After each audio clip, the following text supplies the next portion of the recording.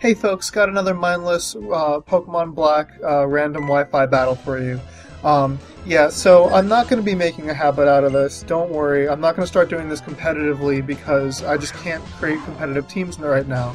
RNG breeding is still a little bit too new for Pokemon Black and White, and I can't Poke Shift my Flawless Ditto, so breeding would be a pain in my behind, and it's really not worth it, especially when I'm still kind of committed to Generation 4 battling.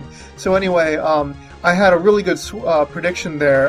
As you saw, I figured that Lucario was going to use Aura Sphere, and so I sent out my Shandera, who took that hit, or went right past it. And I also correctly predicted that my opponent was not going to switch. My opponent was going to switch into Swampert, and then wasn't going to switch out.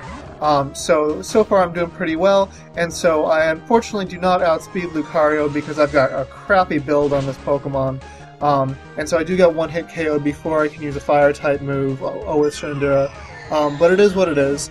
And so now I send in my Denshura, who will resist fighting-type moves and should hopefully be able to do some damage. Yeah, I've got Tension instead of Compound Eyes. Compound Eyes is arguably the better ability, but for some reason I really like Tension. So anyway, that Aura Sphere did a lot more than I was expecting.